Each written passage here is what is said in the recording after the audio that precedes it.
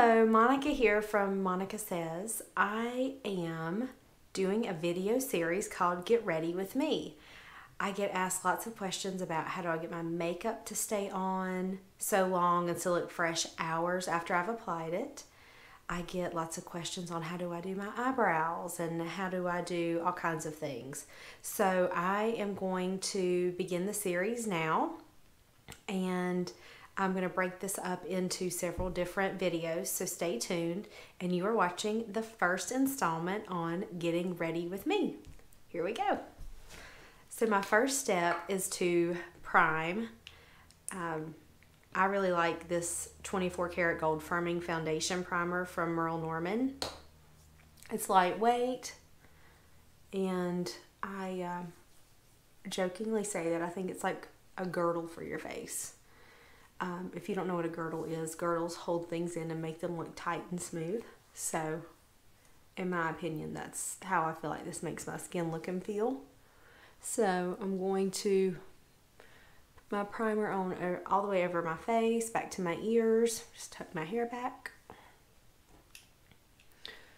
And then also down through here, because I'm going to blend my powder down through there, so I want to make sure that I have included my neck. The next thing that I'm going to do is my foundation. So here are my tools. I use this really tired looking beauty blender. I need to get a new one.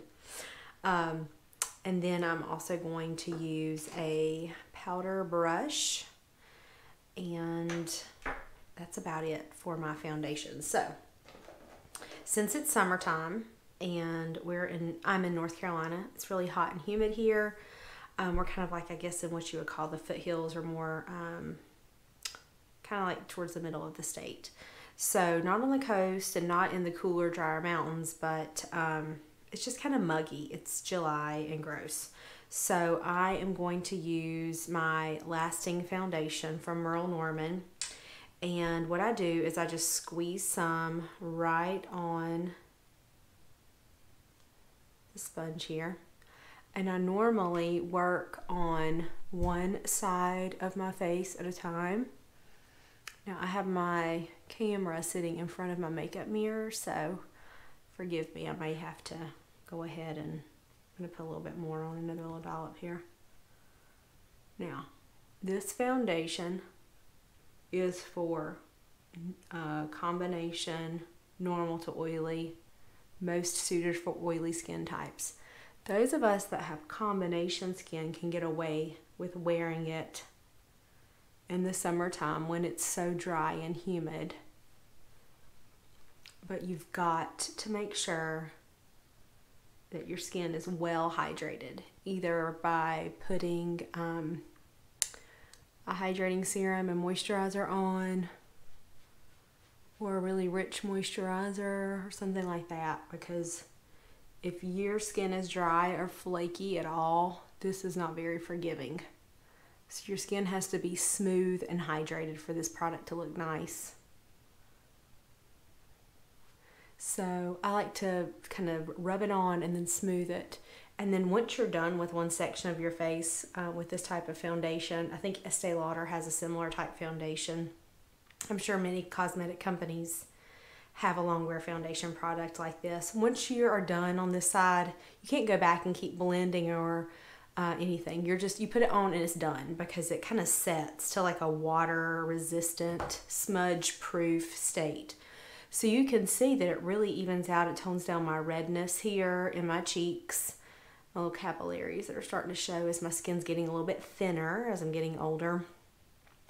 And then it also helps my pores to look super tiny, which is amazing. I love that about it. So do the same thing over here. I've got a little bit of product in my sponge now, so I'm not going to have to put as much on. Now this is a Beauty Blender sponge. You can order these online. You can get them at Sephora or Ulta or something like that, or through Amazon, I'm sure. I'll try to find some and put a link in the description. Then I'm just going to get a tiny little bit here to go over my forehead. Never want to put a ton of foundation on your forehead.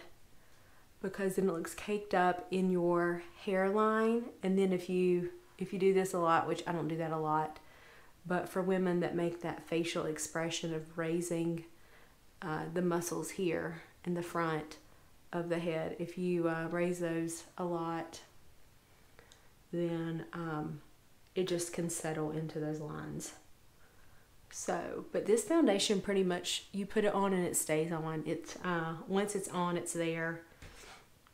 And you don't really have to worry about things settling too much into lines. It's really it's like it's dry, like a tiny bit on my fingers, but not much at all for me to have rubbed like that.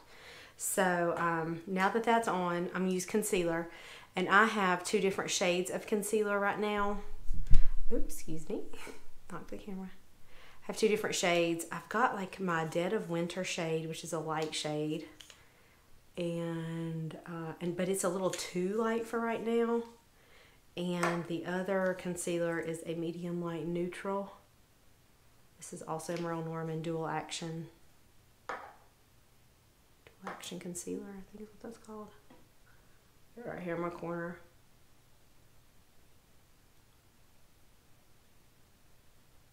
It's funny the faces we make when we put our makeup on sometimes. And I like to get all the way into this corner. This right here is what's going to make you look like you got 8 hours of sleep, even if you didn't. That's what concealer can do for you, friends. Put it right here in this inner corner.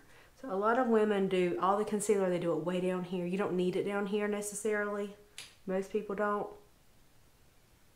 You need it up in here. In this inner corner, you need that brightening right, almost like a V, like an inner V here and a V here. Inner V of the eye, that's where you need it. So now I'm going to use some Ultra Powder Foundation. This is a powder that has a sponge underneath there. I rarely use a sponge, you can tell it looked brand new. It goes on a little heavier with the sponge, and I don't want it to look heavy. I prefer just a lighter application. Now, I normally don't have jewelry on when I'm doing my makeup, so I usually kind of come over my earlobe a little bit. Gotta wipe my diamond off. And then down my neck.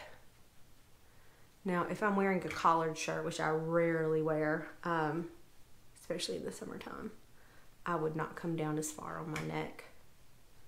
And then what I'm going to do is take my finger and take a little bit and just pat it to kind of help set here under my eyes, okay? So now my foundation is complete.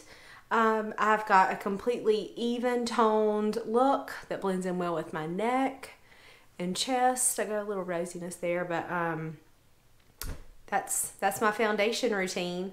And even if you're not using Merle Norman, which is my preferred brand of makeup, my family has had a Merle Norman cosmetic studio franchise for 55 years. So it's mainly the only makeup and skincare that I have used. And I'm 39 years old, and I started using it when I was, gosh, 10 or 11. So, so this is my Merle Norman Lasting Foundation. I wear Lasting Foundation in the shade Vanilla. I use concealer in light and medium light neutral, and then Ultra Ivory in my Ultra Powder Foundation. So I'm going to stop this video here and check out my next video, which is going to be bronze and blush. See you next time.